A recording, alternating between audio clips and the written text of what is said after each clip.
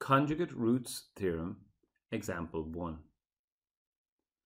If z is equal to 1 plus 5i is a root of the equation az squared plus bz plus c equals 0, given that a, b, and c are all real numbers, find the values of a, b, and c. So we're given a root of a quadratic equation. We do know how to form a quadratic equation if we had the roots. What we know is that z squared minus the sum of the roots times z plus the product of the roots must equal 0.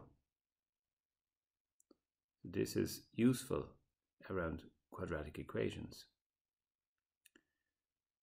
We're given one of the roots that z is equal to 1 plus 5i. According to the conjugate roots theorem, we also know another root, because if z is equal to 1 plus 5i is a root or a solution to an equation, well then, as long as a, b, and c are real, it must be true that the conjugate of z, that is 1 minus 5i, must also be a root of the equation.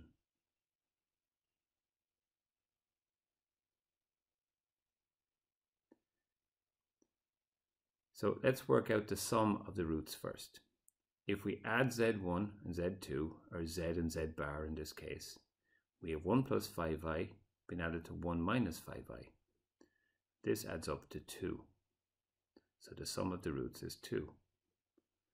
The product of the roots. If we multiply z by its conjugate, we always end up with the difference of two squares when we do this. We have 1 plus 5i multiplied by 1 minus 5i. So this is going to be equal to 1 squared minus 5i to be squared.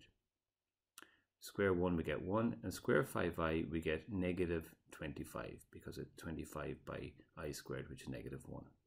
So altogether this is 26. So we can write our equation now.